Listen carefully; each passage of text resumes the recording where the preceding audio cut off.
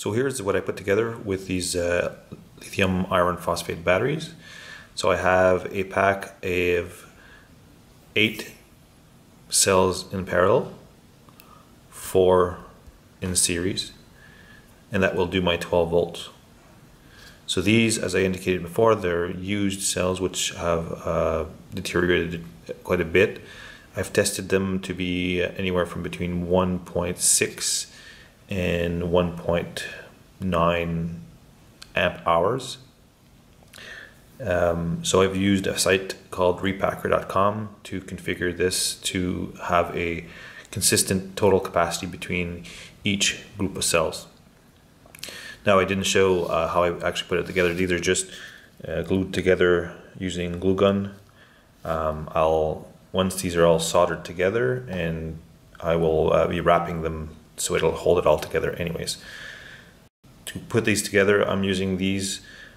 These are loops that I had created in previous packs. They're a little bit too long, but they'll do just fine for the application. So what I'll have to do here is I'll solder connections to each of these copper wire, and I'll do another one over here.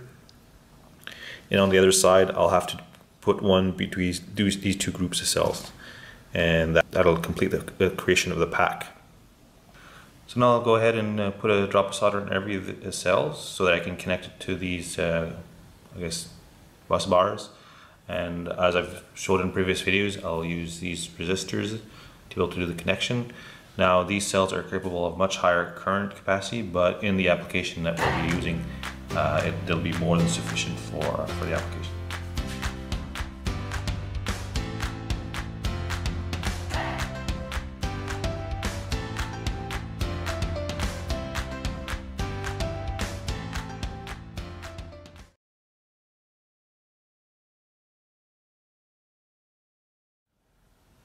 So I had a lot of difficulty soldering these connections.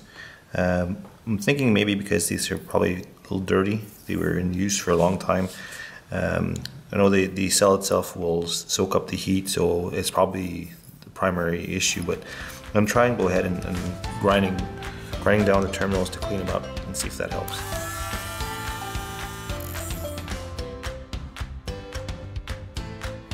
So that seems to work a lot better.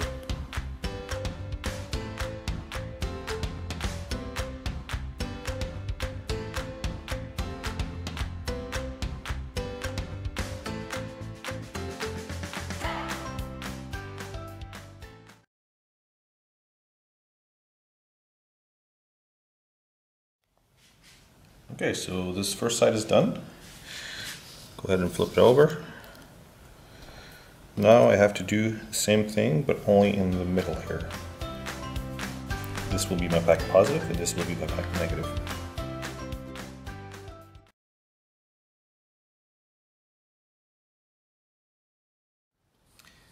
Now on this side you have to be very careful because these two, if I bridge any of these batteries, it'll actually do a short circuit because I've already soldered the bus bar on the back side.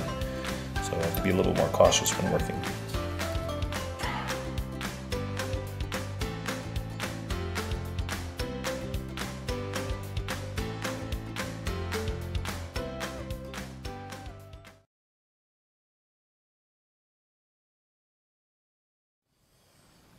Okay, so now I should be able to read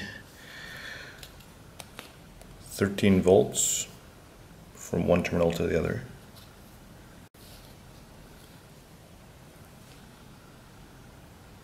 That works. Last step is to connect these batteries together and it'll be complete.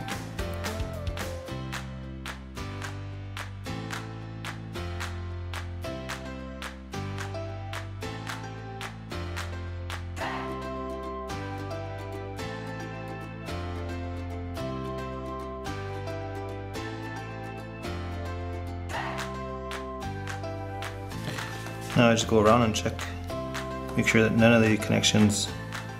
all the connections are good.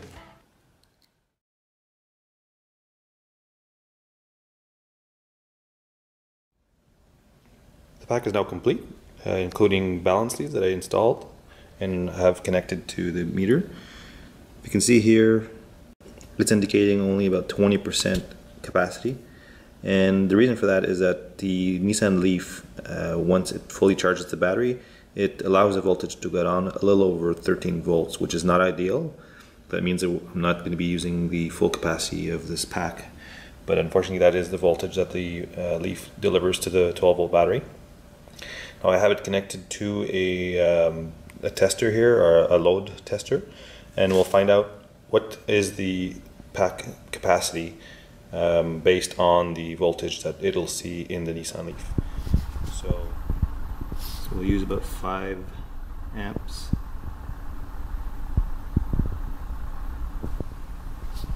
The test has finished, and we have obtained only a 4.34 amp hour, which is a lot less than I was hoping for. But as you can see, the voltage has gone back up to 10.9 volts. So I'm guessing there's still a little bit of more capacity left in the pack.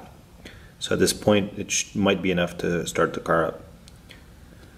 If you look over here at the meter, we have more imbalance, but it's still within spec. It's not that far off. So this pack is built. I think we might as well just test it out. Let's put it in the car and find out how it works. Here's the battery pack that I've wrapped in shrink wrap. So I've got the terminal here for connecting it to the power, and I've got the balance leads here. So let's first take the old 12 volt battery out. So I've already loosened this terminal, and this is the negative. Take it off. And we'll disconnect the positive by taking it off here.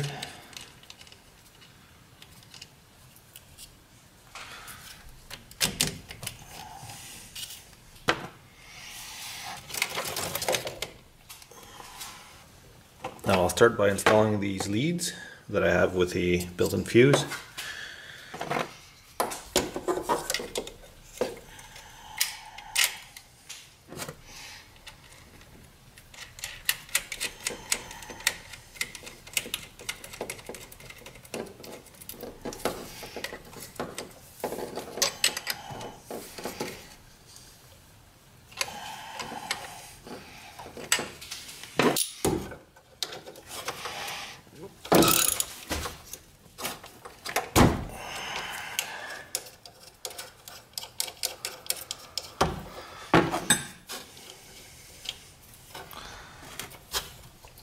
Now on the negative side, I'm going to keep this connected because there are other wires that are connected here. So probably sensors or connections for something else.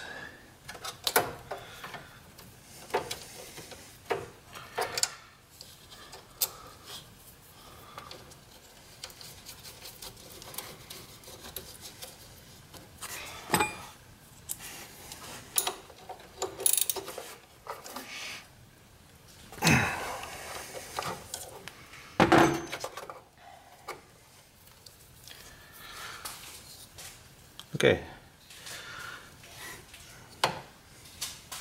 let's put a lithium ion pack in here.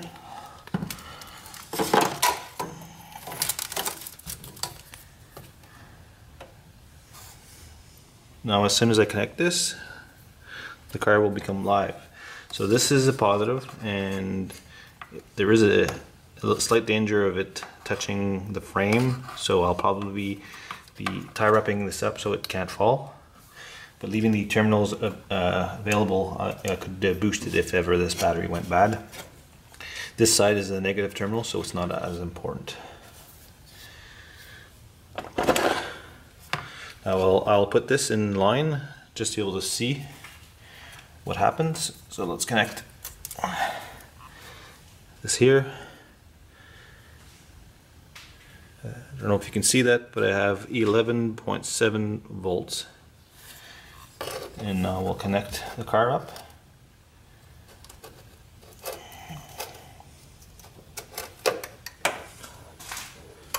So you heard the car clicking.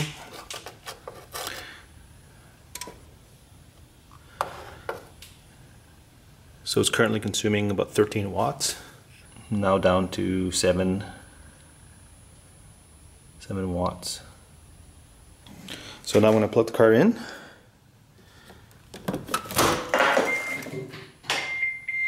You can hear the car is not charging. The lights are now flashing. And we have 13 volts. So it's not registering any current because the meter is designed to count the current going from the battery to a load. And the car is now charging this lithium-ion battery. So everything seems to be working fine. We'll let that go for a while and see what happens to the voltage. So the car has been charging for a few minutes now, and I have the terminals tie wrapped here so they can't really fall over. Now I've got a balancer plugged into it, and as you can see there's about 15 millivolts of imbalance. Now it's kind of strange because the voltage seems to be bouncing, but I guess maybe that's how the DC to DC converter works. It pulse charges the battery. I'm not exactly sure.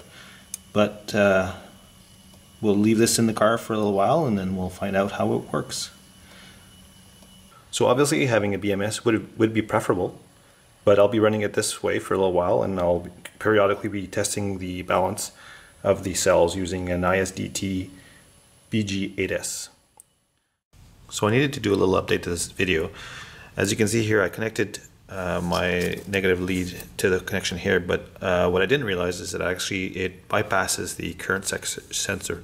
It actually connects directly to the negative cable, and so it's very important that all the current coming and going from the battery is monitored by the current sensor. So I'll have to remove it from here and make a connection on this side. So now having the connection over here, all the current going to or from the battery will be sensed by the current sensor. And if I look at my meter, it does seem to be working properly now. The voltage doesn't seem to be bouncing anymore. So for anybody wanting to do a similar modification to the vehicle, make sure on the negative terminal that you make a connection on this side and not over here. Thanks for watching. Until next time.